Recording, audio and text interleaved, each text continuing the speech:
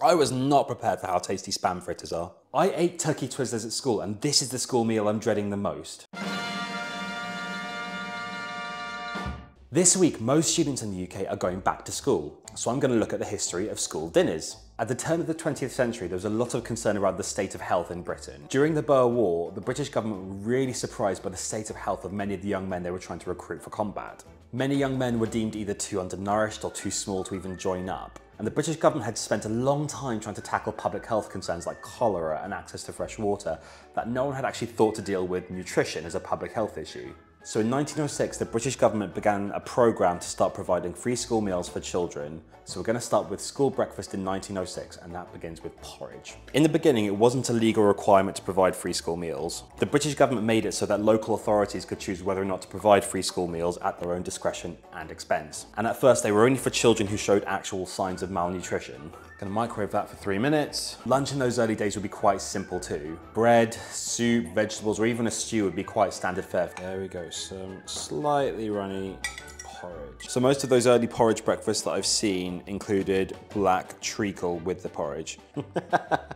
It's all just being absorbed by the porridge. So this is school breakfast now in 1906. You've got porridge with black treacle, served with milk, and you might also have had the option to have some bread with butter, margarine, or even beef dripping. Let's see what we do.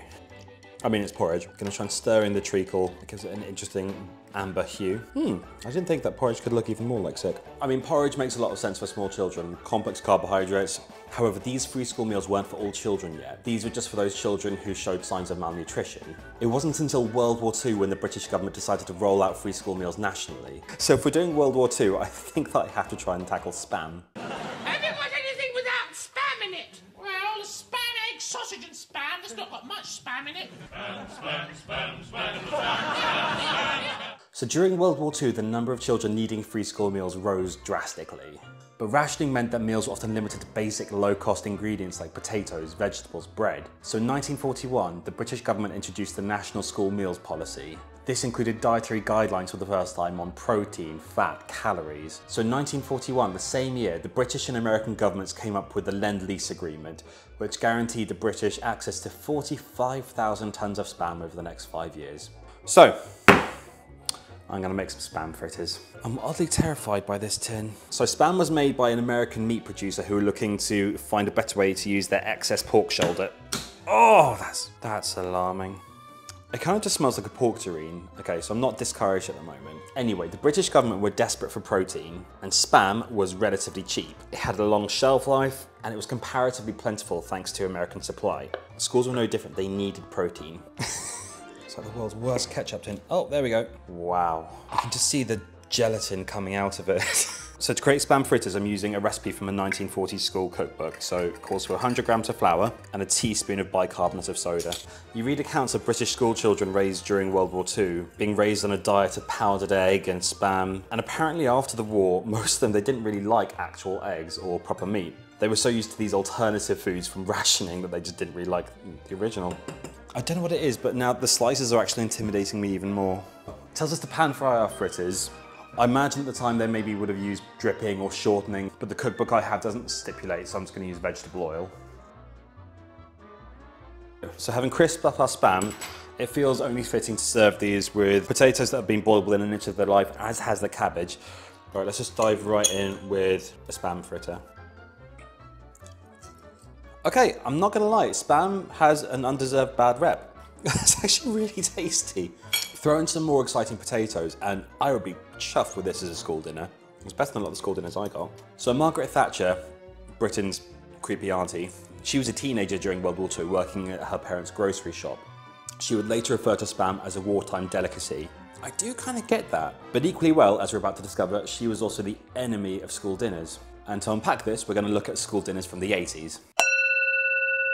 After the Second World War, improvements to technology brought in fridges, ovens, and gave birth to a whole new wave of fresh food, and also puddings.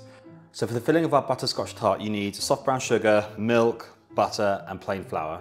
So to the pan, we need to add 100 milliliters of milk and 170 grams of butter. So we're going to put this on a gentle heat until the butter's melted. By 1980, Margaret Thatcher was Prime Minister and her government was introducing a new Education Act. And amongst other things, this Education Act did three big things for school dinners. The first is it took away the right to free school milk. Secondly, it removed all minimum nutritional guidelines for school food.